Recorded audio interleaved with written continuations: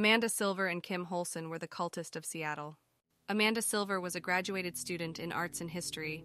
With a quiet personality, she would pass between the cracks of society and ended up meeting Kim Holson, an aspiring actress who until that point had only starred in student projects. They started hanging out a lot. When Amanda finished university, they moved in together in Seattle, the family of Amanda. Noticed that Amanda stopped visiting, and when visited looked with a cold gaze where once stood a set of caring eyes. The neighbors of Amanda and Kim would complain of hearing steps in their backyard and leaving human footprints. One neighbor told authorities that had seen one of the girls standing in front of his house and looking at his window. On the night of 28th of November, Mr. Jameson had been drinking and would go to the front door of the girl's house and would scream and knock on the door without no one answering.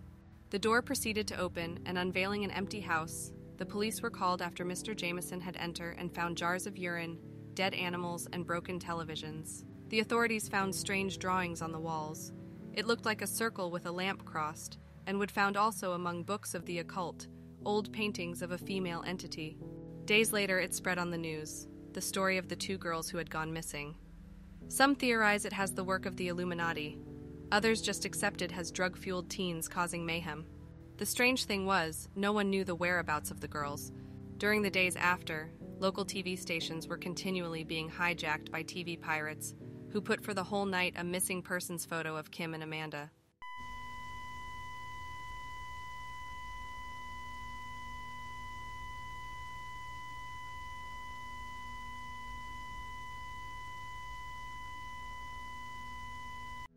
For a whole year, nobody knew who were the perpetrators of the continuous hijacking until he was finally caught by the police.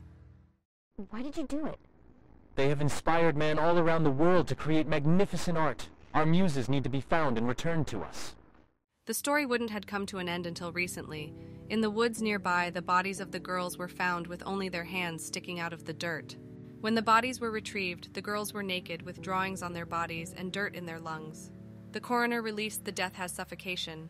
Man all around the world would go to the graves and leave flowers. These girls left a profound mark on our world by inspiring man to the world of arts.